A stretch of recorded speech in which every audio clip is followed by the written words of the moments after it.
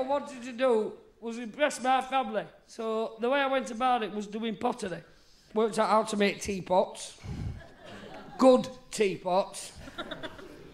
You know, but then leaving college, there was that moment where financial practicality kicked in. To make a teapot practically for the time it takes, to throw it, to dry it, to turn it, to get it in the kiln, to get it to market, as they say. Probably about 89 hours a teapot. Now, with running costs and overheads,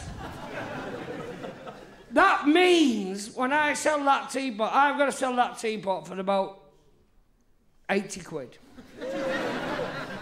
Seems steep.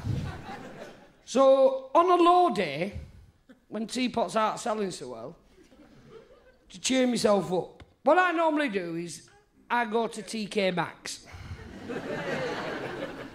I go to TK Maxx as an artist. Not like you, not just for cheap trainers.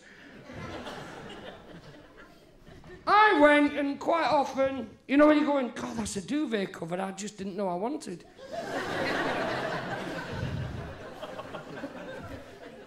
But then a piece of objet d'art caught my eye. Didn't catch my eye, it mocked me. It mocked me as an artist. It made me realise that I've been throwing my life away. Because if I can spend 9 hours working on a teapot that I can only just about break even by charging 80 quid, how the hell can TK Maxx produce work of this kind of quality for only $12.99? And you don't know what that quality is, but I am telling you.